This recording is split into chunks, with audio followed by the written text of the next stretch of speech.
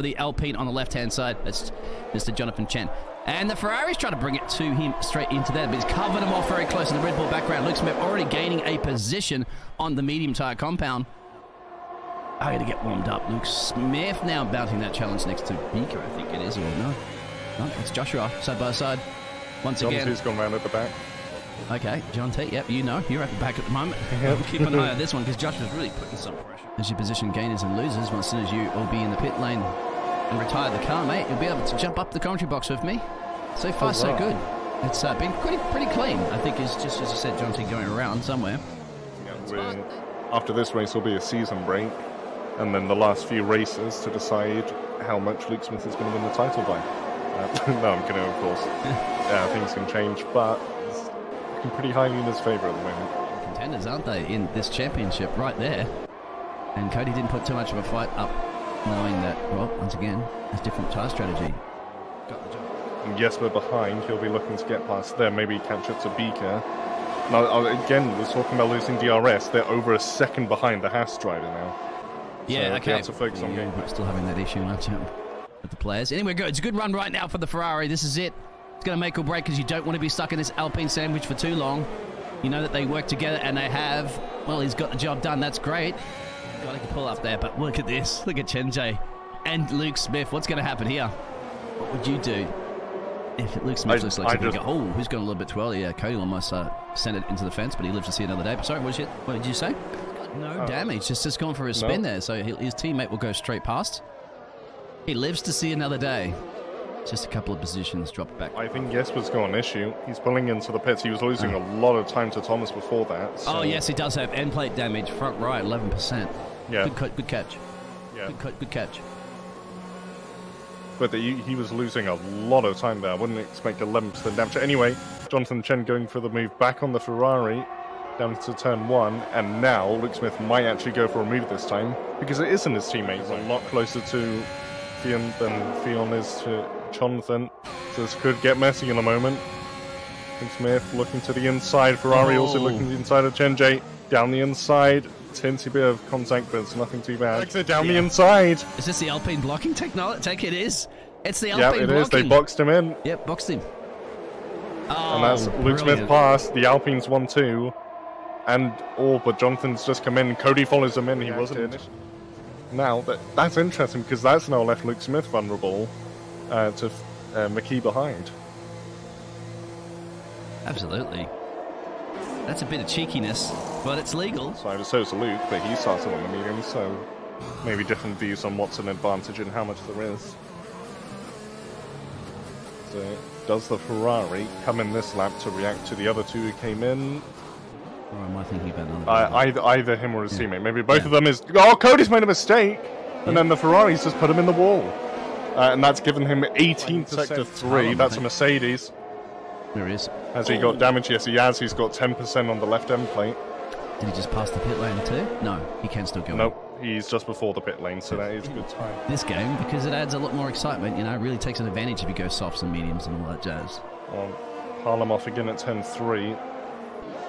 So it might go for, that's a lot more damage. Now he's actually lost the left end plate, 26% on that left-hand side. On the side of the Ferrari, looking over his shoulder to the left, you can see his steering wheel. Let's change back, but I'll take that one, Cody. It's about now almost 1.5 seconds slower than the guys that are on the fresh rubber. And I think, speaking of that, I think Ronnie did get past Danny. So is Thomas. Those two have not been able to come in. The likes of Brownie and Danico can. That is huge. And also, because Luke... Now, would he be allowed to overtake it? Yeah, yes. Because he hasn't caught the leader yet. Yeah, that's right. So, and that's the thing. And then once he catches the leader, that's when the Delta gets a fresh set. He can come in for a fresh set of softs, which I think he might be doing. Yeah, he is actually. Yeah. So his gap to Brownie is close. The P2s, P3s, and all that jazz down the road. Dazzy's going to have to really get some temperature up in those mediums because he's going to have some. In fact, I probably. You were saying about a leader not losing the lead, and he's lost the lead for now. He's trying to get it back. He's using all his overtake. Enough space. Now Thomas with the better line through turn 3. Luke will have the inside line again. Fastest lap of the race. Only quickest in the last sector though. The quickest middle sector belongs to his teammate Jonathan. Here we go, Thomas's first attack gaining a lot of speed. Luke only defending in the search of line. And is that Thomas pass? Yes, it is. Ahead at the apex. Down the inside. Oh, he tried it. Didn't quite work out. Maybe looking for the better exit.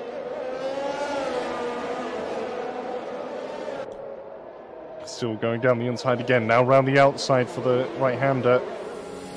But here we go. Thomas on the attack again. Round the outside.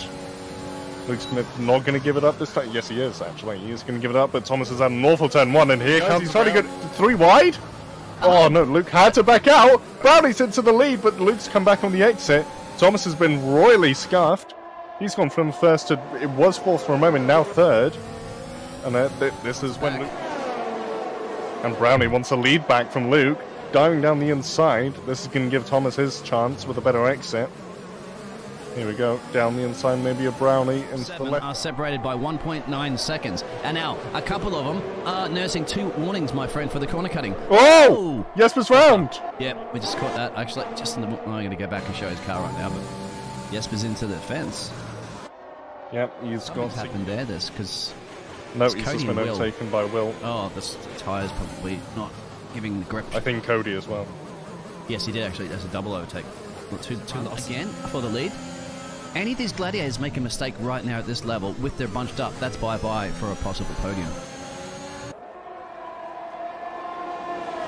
Yeah, it's Thomas really trying to go down the inside, going into turn 4. Formula 1 Grand Prix, you get DRS, you get DRS, and you get DRS.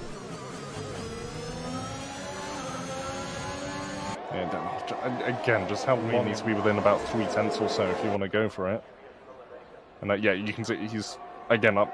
I can see the telemetry because I'm not casting at the moment, but they've actually both got a little bit of fight. I'm sorry, Luke Smith. I love you, but I'm going for the underdog here, and the underdog being Thomas. Oh, he's already gone for it. He's already gone for it. And that's weird. I don't know why he's gone for it there. Yes, but it's to overtake with them, Luke Smith.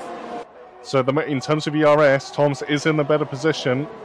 It's a question of who's going to be better on the driving. Luke doesn't need to have it unless Thomas just wildly sends one. Yes, he does. Taps the rear, sends himself round, and he's and he's collided with. Yes, that's what you get about the race.